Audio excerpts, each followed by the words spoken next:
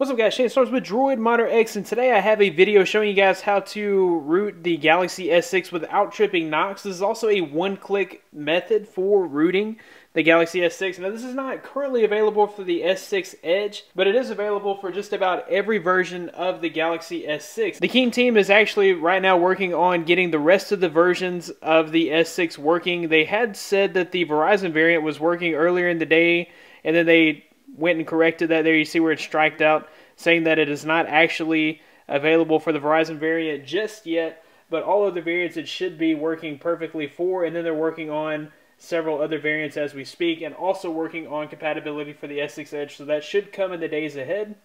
But for now, all we have to do is scroll down, and I'll include a link in the description to this page. We'll just scroll down here to where the apps are, and then we're going to grab the Party Beta 2.7 zip file.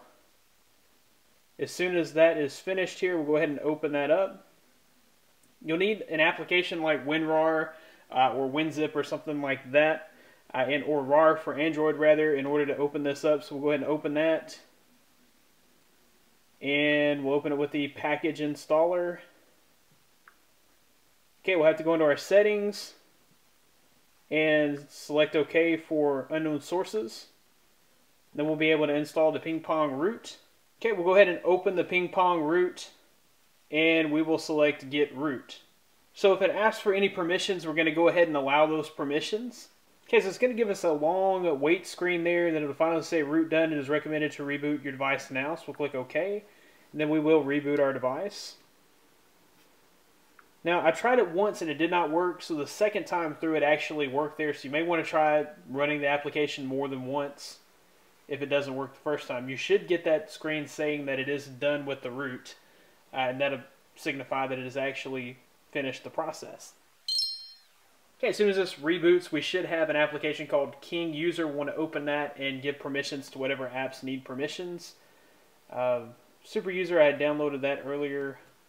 This will not download Super User for you.